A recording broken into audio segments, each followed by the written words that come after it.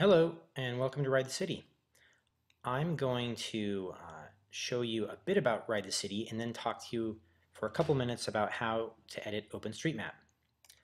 Ride the City is a bike routing application.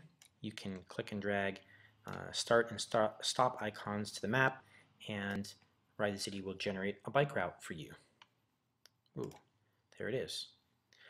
In some cases, there may not be bike lanes or bike paths that appear on the map because nobody has edited the map yet. They haven't uploaded the data to the map.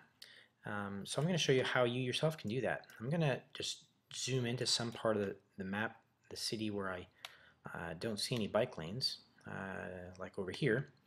You can just right click anywhere on the map and hit Edit Map in OpenStreetMap.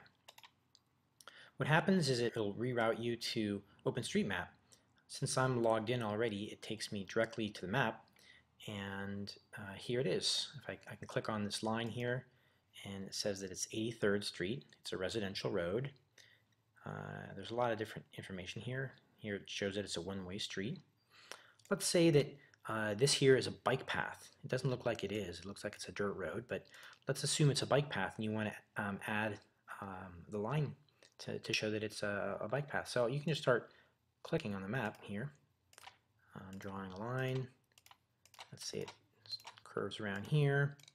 I can move up a little bit, and let's just say it goes over here and connects to this road. So I'm going to move my point over until that little blue point shows up, and I'm going to double click to finish the line because you want it to connect to that street.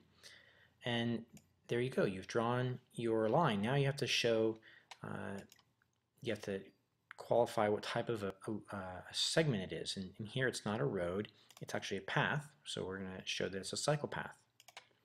And there it appears as a dotted blue line. So I just added a new bike path.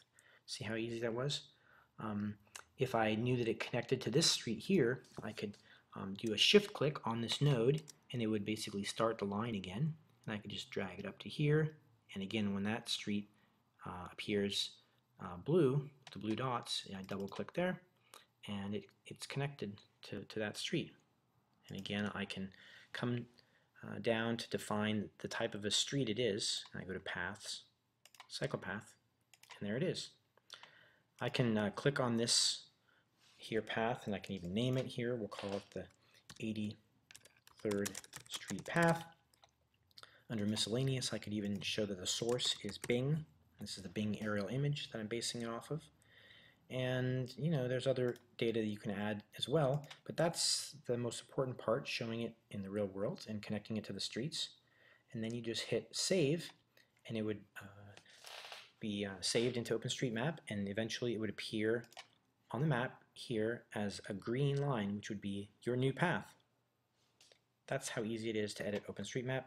And we hope that you give it a shot and add any bike paths or bike lanes that are in your neighborhood. Thanks.